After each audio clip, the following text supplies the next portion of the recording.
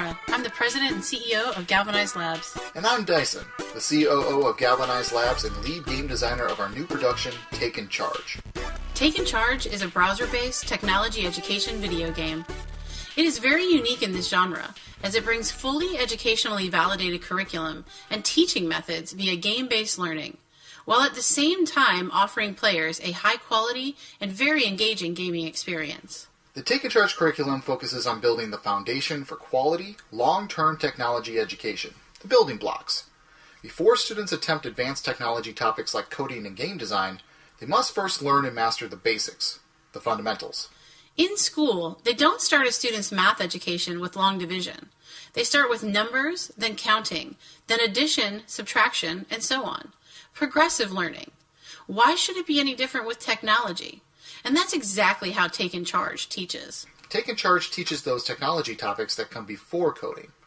We then take those beginner topics and build on them. For example, when a student has a baseline understanding of how the internet works, it's easier for them to more thoroughly grasp topics like Boolean search logic, networking, internet safety and protection, and cyberbullying. In Taken Charge, we're building knowledge, not just distributing curriculum. This style of progressive learning puts a strong emphasis on problem solving and critical thinking. Now, we get asked all the time, why these topics? And the answer is pretty simple.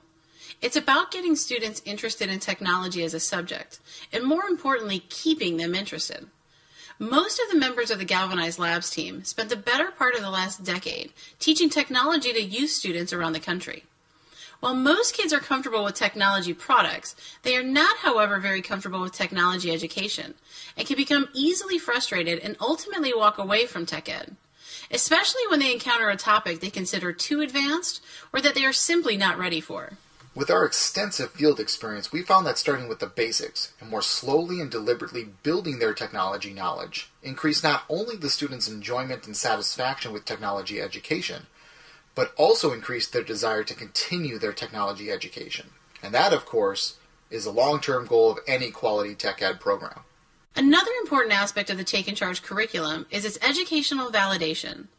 Galvanize Labs partnered with ISTE, the International Society for Technology and Education, to validate not only our game's technology curriculum, but also its teaching effectiveness. ISTE is the creator and governing body of the definitive education technology standards. The ISTE Seal of Alignment signifies a program's alignment with ISTE's rigorous standards for learning and teaching with technology.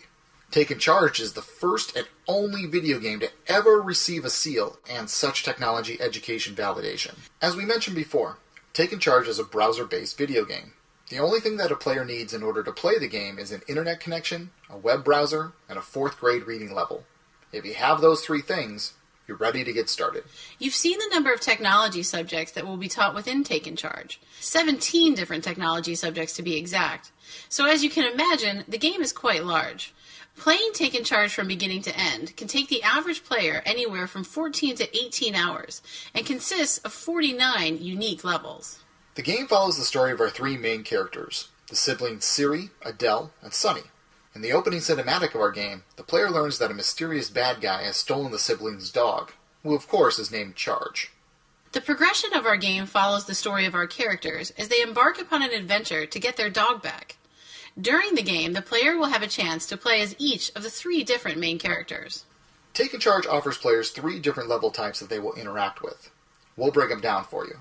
First is known as the Player-Initiated Conversation, or PIC.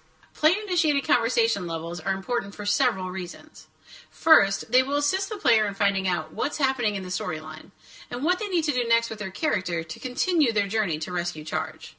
This is also where a lot of learning takes place. During these conversations between characters, players will be learning about the technology topic that they will be encountering in the next several levels. These conversations give players the baseline knowledge they will need for the technology topic at hand. The next type of level is known as the side-scrolling level.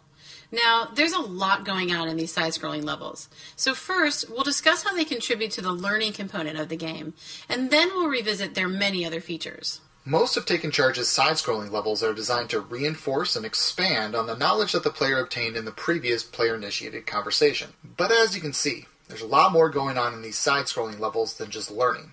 This is where a lot of the action of the game takes place as well. In these levels, the player will get to exercise their gamer muscles and show off their moves with spectacular jumps over death pits, using jump pads to reach higher platforms, and avoid run-ins with minions that will send your character back to the previous save point. The third and final type of level offered within Taken Charge is arguably the most important, the mini-game assessment. Validating learning is one of the most significant features within the game. Not only are we teaching technology subjects and skill sets, the game is also able to validate and provide proof of successful learning.